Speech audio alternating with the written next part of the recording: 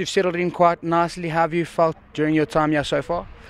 Thanks a lot. It was a very good game for us. We played very well. We defended as a team. We went forward as a team. I think it was a good game. Yeah. Wits struggled initially. The first two games really struggled.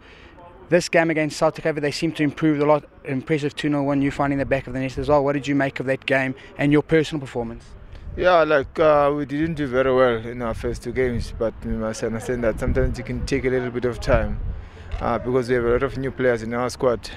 And I also was very happy to score my first goal for the club. Talking of Ajax, how different is playing with Ajax to being here at Wits? I know you've only been here a short while, but what are some of the differences you've noticed?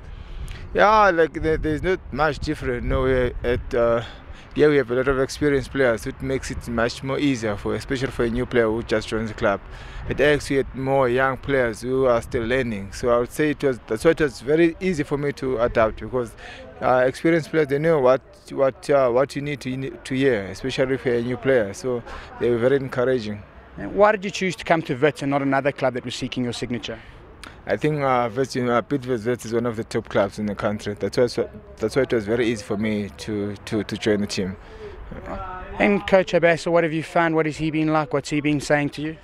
He's a very good coach. He welcomed me with the warm hand. He just told me that what he expects me when we defend and when we go forward. Then the rest is up to me. I'm a footballer. I know what to do on the field. And what exactly does he expect from you? Expects a lot of goals?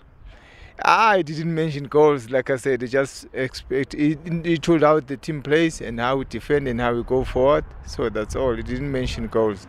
I know I'm a striker. I must score goals. Yeah. And what are some of your personal ambitions for this season? Yeah, with the squad we have, we must finish at least in the top 8 and win 1 or 2 trophies. We have a good team with a lot of experience in the youth.